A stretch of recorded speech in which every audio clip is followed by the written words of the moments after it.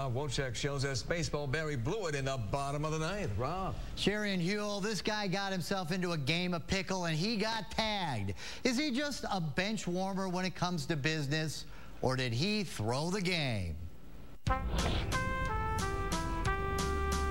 Batter up. Barry, why don't you just answer the question? Barry's his name, baseball's his game. Come on, Barry.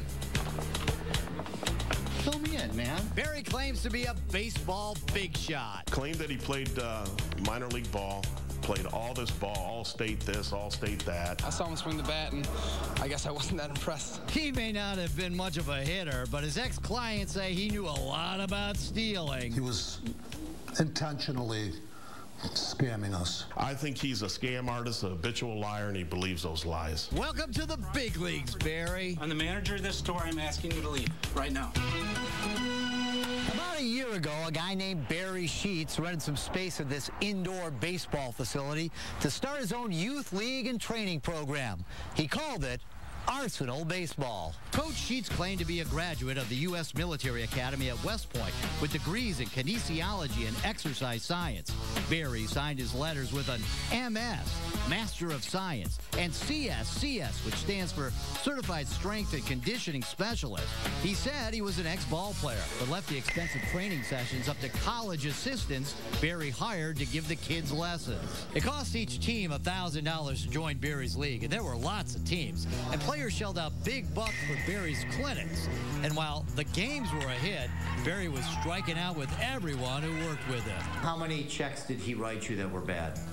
3. Jesse was an ump. $40 a game may not sound like much, but for Jesse, it was his income for the summer. For other umpires, it was a labor of love. Robert showed up for every game. 45 minutes early, shoes shine, clothes pressed. His checks bounced, too. You ever had anything like this happen before? Never. Chuck was head of the Arsenal umpire staff. So I'm speaking for four guys, and we've got 1, 2, 3, 4, 5, 7 checks, total of $1,300 involved. Some of the checks were returned for non-sufficient funds. Others were written on a closed bank account.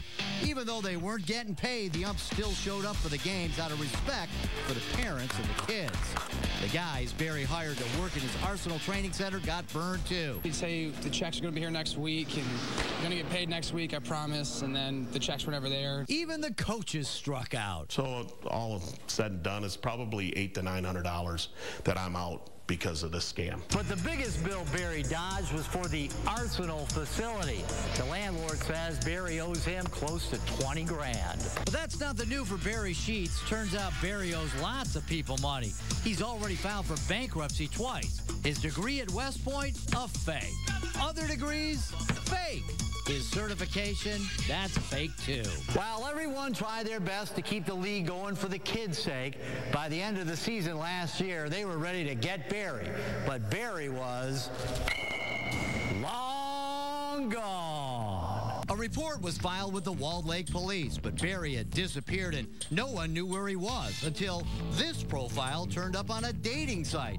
That's Bad Check Barry, apparently living in Midland, Michigan. He describes himself as being highly spiritual. But my favorite part of Barry's profile is this. The one thing I wish more people would notice about me, Barry says, my intellect. Spelled wrong. I went to Barry's parents' home in Midland in mid-January. There's Barry's car, and we catch a glimpse of him in the house. Barry, it's Rob Wolchek from Fox 2. Can you talk to me? No response, except from this guy who I'm not interested in meeting. Yikes. Barry doesn't want to play ball, so he makes a call to the bullpen. Out comes this big unit. He doesn't want to talk to you guys. He's throwing the same junk Barry was. How come? So he doesn't want to talk to you. Barry thinks he's safe. But a few months later, we catch him taking a big lead in Battle Creek. The runner's going. Barry, come talk to me. And he slides into the mall. Apparently, Baseball Barry's got a new gig, selling vitamins. Here he is helping my undercover cameraman. Poor Barry. He doesn't know I'm on deck. Hey, Barry. Guys, I'm in the middle of work. Okay, we'll wait. Can we talk to you? I'm working. Okay. Well, I need to talk to you about some stuff. You know, I've been trying to reach you. Excuse me while I get on security. Here we go again. Barry's looking for another cop to save him. A mall cop. But this time, he strikes out. What about all these people that say that you walked out on them and you won't talk to them? There's no mall security here, man. Barry, why don't you just answer the questions? We follow Barry back to his shop. You're shaking, Barry. Gee, looks like Barry needs to put the mall cops on speed dial. Don't be scared. I'm just a TV guy. Barry Sheets. This is one baseball legend not headed for Cooperstown. Barry, looks like you whiffed. You're in the Hall of Shame. I spoke with a detective from the Walled Lake Police Department today, and he says they've submitted their investigation to the prosecutor for warrants. The cops believe Barry committed a crime, but it's up to the Oakland County Prosecutor's Office to decide whether Barry was intentionally writing bad checks or just accidentally dropped the ball.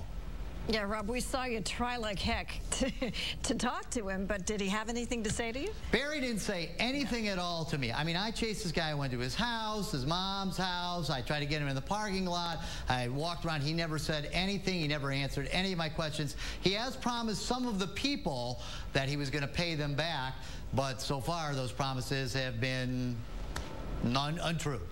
All balls, no strikes. That's right. There you go. All right, Rob. Thank you.